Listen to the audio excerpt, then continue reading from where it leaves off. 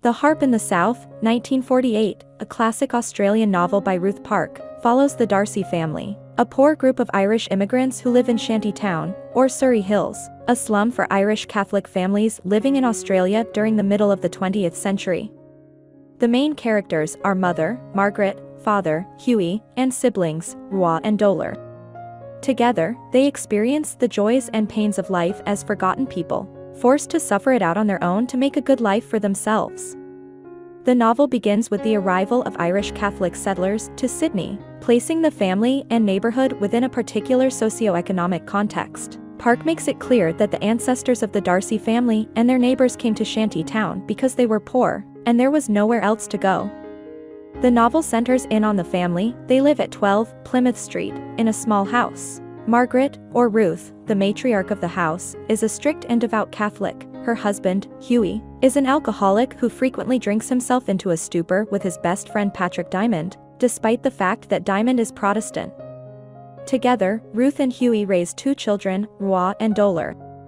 Early in the novel, Park reveals the tragedy that has befallen and still haunts the Darcy family.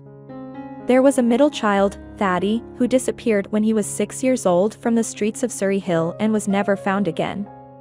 The loss of a son and a brother affects all members of the family, speaking to the random tragedies and lack of justice that many poor Irish families experienced during this period in Australia history. Park describes the secret yearnings and lives of each of the characters, including those outside the family, like Diamond and Lick Jimmy, the Chinese man who runs the market down the street from the Darcy house. Roa is a character of particular interest, a sweet, hopeful girl. She falls in love with Tommy, who has sex with her before disappearing, never to be seen again. Roa feels desperate when she realizes that she is expecting Tommy's baby. She plans a risky abortion, which is illegal. To save money for the procedure, Roa works 2 jobs, but at the last minute, as she walks to the doctor's office, she decides can't go through with the operation. On her way home, she is brutally beaten by a group of soldiers, losing the baby and becoming barren. Later, she marries a sweet, Indigenous man, Charlie Roth, and learns the pleasures of married sex, finding happiness in a supportive partnership. Other characters have similarly intriguing lives. Dolar, Roa's younger sister, is bright and intelligent. Many believe she will use her smarts to escape the slums of Surry Hill. Meeting Roa's future husband, Charlie, at a radio quiz show, she is jealous when he begins to spend all his time with Roa, taking her away from Dolar.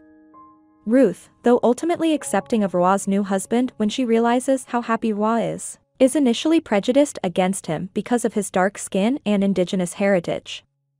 For his part, Charlie has lived his own bizarre life, found in a remote part of the Australian bush. A swagman raised him. Critics have inferred that Charlie might be a representative of the stolen generation, Indigenous children who were removed from their parents by the Australian Parliament during the early 20th century, to be raised by good English parents. With other supplementary characters with equally deep backstories, Park paints a portrait of the complexities and beauties of life in the inner-city slums of Sydney, and particularly, the trajectory of a single Irish Catholic family. Ruth Park is a New Zealand-born Australian author, known for her works The Harp in the South, Plain Beady Bow, and her radio show for children called The Muddle-Headed Wombat.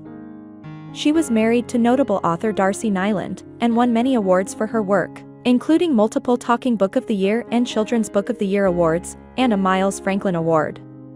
The Harp in the South is one of the most beloved books in the Australian literary canon. I hope you enjoyed this video. Leave a like if you did and be sure to subscribe. Thank you.